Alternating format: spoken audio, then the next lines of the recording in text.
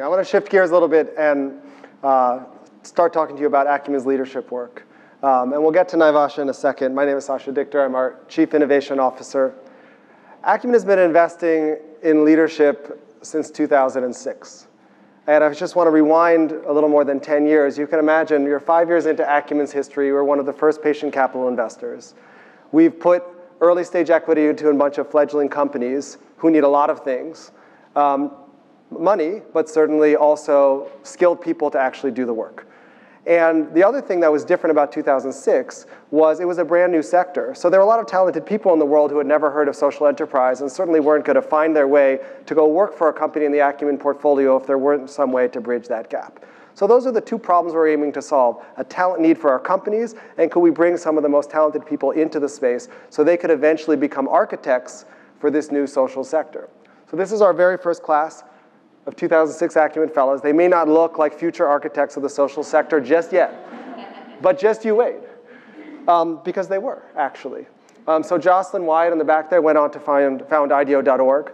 Then you've got Eric and Keeley, who created Bamboo Finance, one of the other earliest patient capital investors in the space that co-invested with us in Pakistan, and on and on around the horn. So you've got 7 incredible individuals who went to work with our companies and then came back and really helped to create this field. So we kept on having these global fellows, about 10 every year, from 2006 to 2011. And it was the first time we asked ourselves the question of, could this be a bigger part of what Acumen did in the world? And we thought that it could be, but we thought it needed to shift and to go from being a program where we took people from around the world and put them into our companies to say, we are in country, in India, in Pakistan, in East Africa. There are incredible people making change. Can we go directly to them and build a fellows program for them that would itself build a pipeline of these future leaders, the people who understand how to make change in a complex world, and to just kind of boil it down to its essence. Even at that time, which has gotten clearer since then, we were looking for people who felt comfortable in this kind of space full of contradictions, right? So markets and philanthropy, rich and poor. Sam just used the words of service and ambition. People who could hold ideas that were in tension, not reject one or the other, but really embrace both of them, and through that embracing, build new solutions to long-standing problems. That was the thread then, and it continues to be the thread now. And so as we expanded from a global program, we went into East Africa, a program that found social change leaders who were making a difference in their communities, social entrepreneurs, nonprofit leaders. I'll introduce you to some more of them. First in East Africa, followed by Pakistan, and most recently followed by India. So we have 383 of these fellows from all over the world, and they're doing pretty incredible work.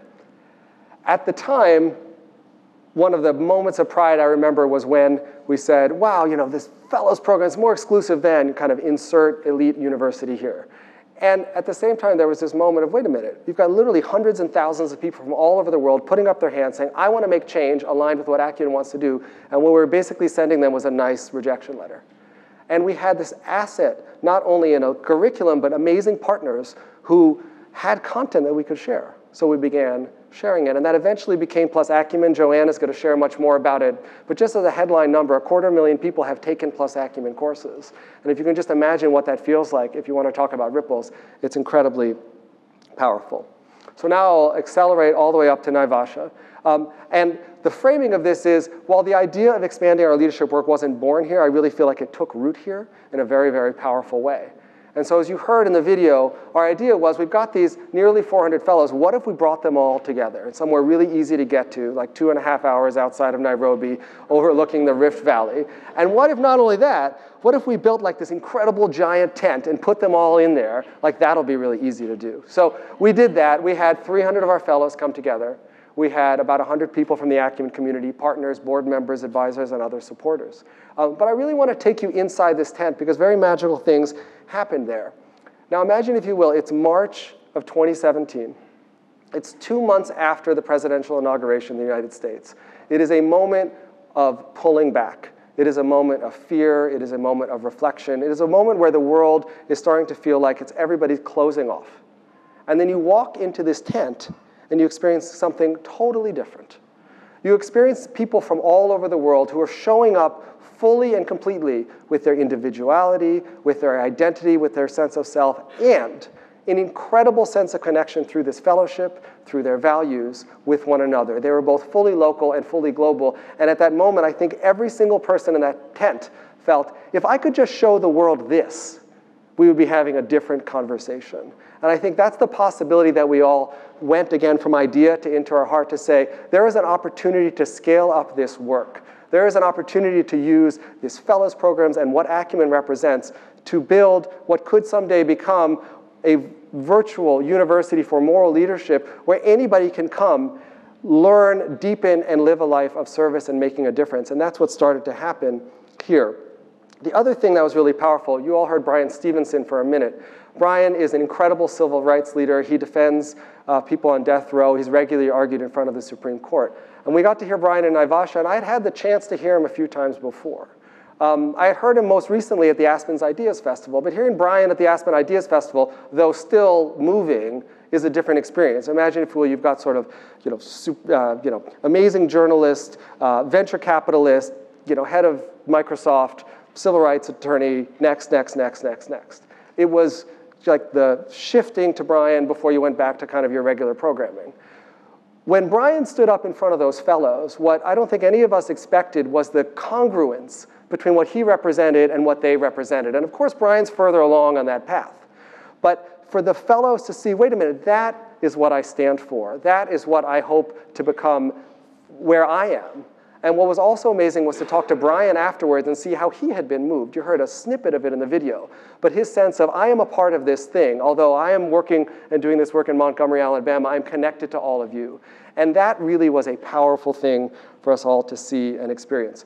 So vision, if you will, this network of leaders all around the world who are committed to eradicating poverty, they're committed to eradicating injustice. Can we accelerate them individually on their path to becoming these leaders? Can we embed them in a cohort of people who will challenge them, who will support them, who will connect them to one another, and ultimately, can we make more change in that way?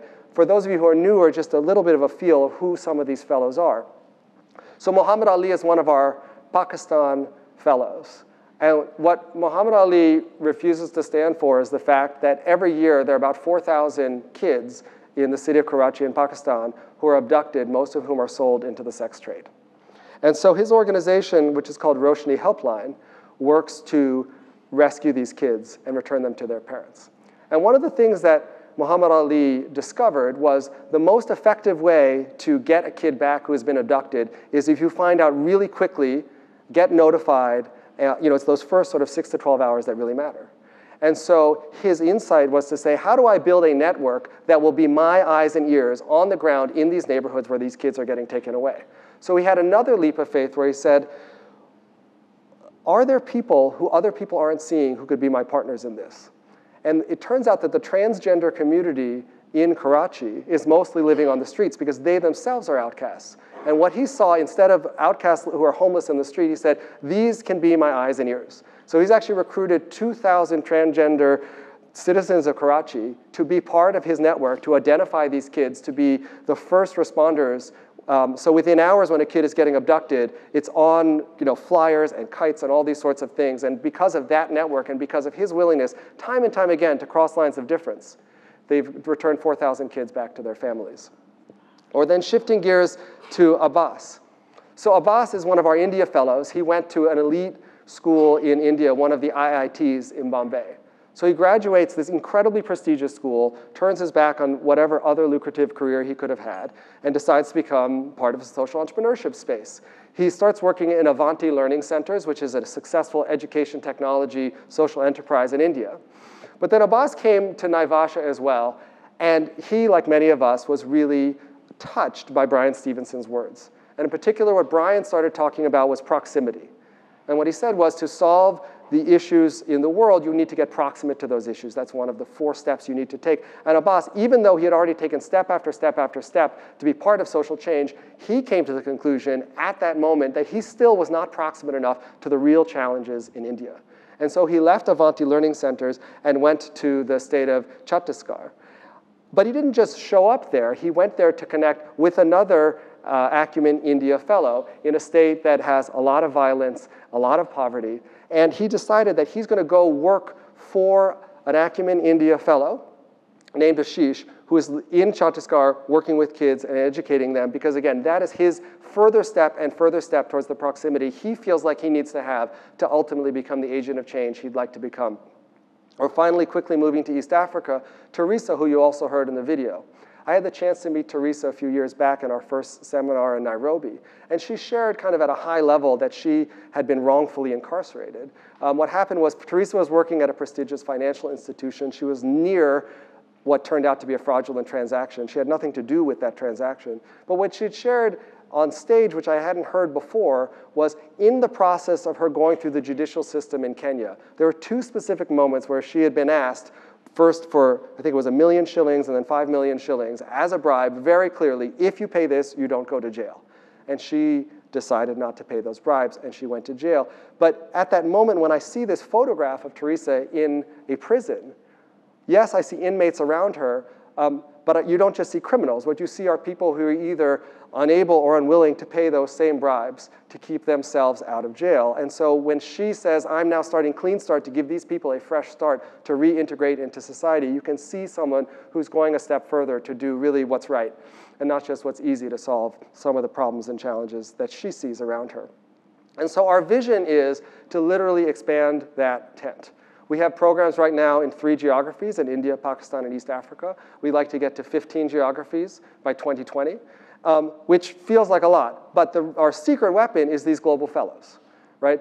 And so we are actually in the process now of working with these 5 global fellows in Australia, in the Middle East, in Colombia, Malaysia. And for those of you who get extra credit, the young woman, not as young anymore, in Bangladesh is 10 years later, the woman from that first class of fellows who has been working for the last 10 years in leadership development in Bangladesh. So we're working to partner with them so they can raise the flag for the Acumen Fellows Program in their geography. And our job, again, as Carlisle said at the beginning, is to kind of be the fuel behind them, to give them the curriculum and the content so they can be entrepreneurs to bring the leadership development that's needed in their geographies.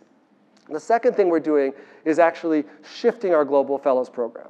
So as I mentioned at the beginning, the Global Fellows Program started at a different time. It has been wildly successful, so successful that a lot of other programs have come around and, well, I don't want to say copied, but I can't think of another word. So they copied the Global Fellows Program. And the other thing that's changed is the sector is in a radically different place. At the time, if you went to a top school wherever and wanted to come into this space, it was extremely difficult that you could find your way. But now the world has changed, the sector has changed, so we don't feel that what the world needs most from Acumen today is a way to get into the social sector. What we would like to do is create a program that is for the 400 fellows, 500, 600. By 2020, we'll have 1,000 of these fellows so they can go deeper. People that we have known for their time in the fellowship program who want to deepen their understanding and their practice of moral leadership so they can stand taller, so they can make more change, and really be a leverage point for that entire community. And finally, plus Acumen, Joanne will really go deeper into this, but imagine the asset that we have in this online learning platform that can connect all of these fellows, that can be a learning center for all of them. And all I'll say before turning it over to Joanne is it's really 2 paths to the same destination. How do we give the right people the tools, the community, the connectivity to really make the change that they're trying to make in the world? That's really what we're trying to do. So I'll turn it over to Joanne for a little more.